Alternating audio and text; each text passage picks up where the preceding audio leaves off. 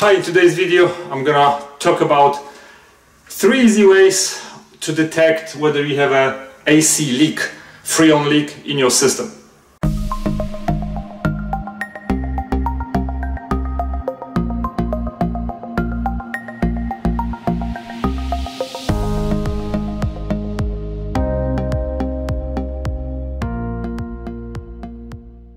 How you doing, guys? So in today's video I'm gonna talk about AC systems again. It's January 2023. I got this unit installed in December. Unfortunately, after a month, I don't know why, I got a leak. And because the previous system there was also leaking, I kind of knew or suspected that something was going on. So I want to talk about those 3 things that led me to believe that I have a leak. One of the quick and easy ways to detect the leaks is my AC guy brought a little bit different device that when he turned it on, they was starting to beeping in a certain spots, telling us that there is a leak. So I'm gonna give you a description to this device that I bought for 20 bucks. On description on this video, basically all you do is just you turn it on, wait a couple of seconds, and then you can change sensitivity with this wheel. And then if this device detects any leaks, either here in the coil or you can do it outside, you can also use it in your car, this should start beeping and letting you know that there is some kind of a leak. So this is one easy way to do it. The second way to find out that something is going on, this may look silly, but this is how I actually found out that there's something wrong. I put the thermometer by the vent, and on a day when I installed my AC first, I measured 58 degrees Fahrenheit, and I knew that this is the right temperature.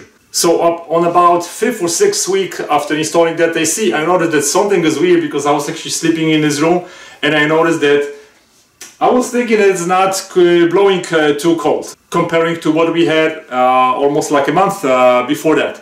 So I put my thermometer up, and what I see, 68 degrees. Of course something was wrong. So if you start seeing those kind of changes in temperature, that you know, when you go and put your hand to the vent that is closest to your AC system and it's really not freezing, you may not be crazy. Just take your thermometer, put it on, check the temperature. I'm thinking, I'm not an AC guy, but if I set it up at 58 degrees, I'm thinking 60 degrees probably, that's gonna be the average lowest temperature that I should get from this air vent.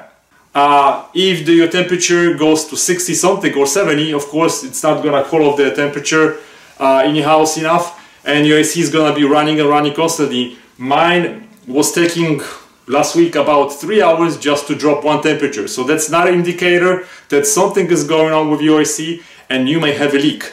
So my AC now has been running for a couple of minutes, and as you can see the temperature is dropping closer to 60 degrees. This is what it's supposed to be.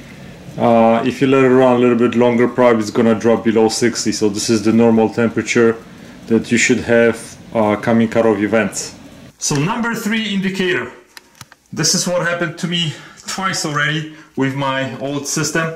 This is where my AC is located, and this area got flooded twice already. So this time, after putting my AC unit, I put this old pan to collect water.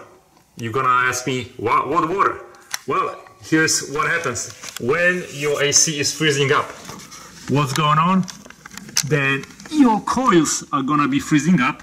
Why? Because there is not enough pressure of freon in a system. What happens after you turn it off?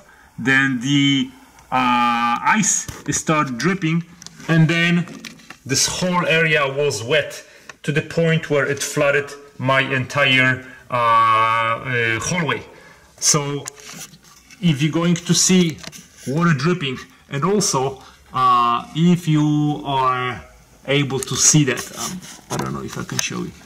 I'm gonna show you that on the pictures, but there is this tray on the side that when the temperature gets very cold, it condensates water like crazy. So that's another indicator that something is going on. So those are very simple 3 ways to detect your AC leaks. if you let your AC run without the Freon, you're gonna mess up your compressor and then you're gonna have additional expense. Also, after I pulled the brand new AC unit, I use Viper pan and drain treatment, which I found out to be really amazing. I sprayed in a pan and also underneath on the coils, and this product basically prevents the algae to clog the drain for about 6 months. I found it to be working really great, and I use it in all 4 of my units. If you have any questions, send me an email. I'll be more than happy to answer your questions. Thanks for watching, guys. Goodbye.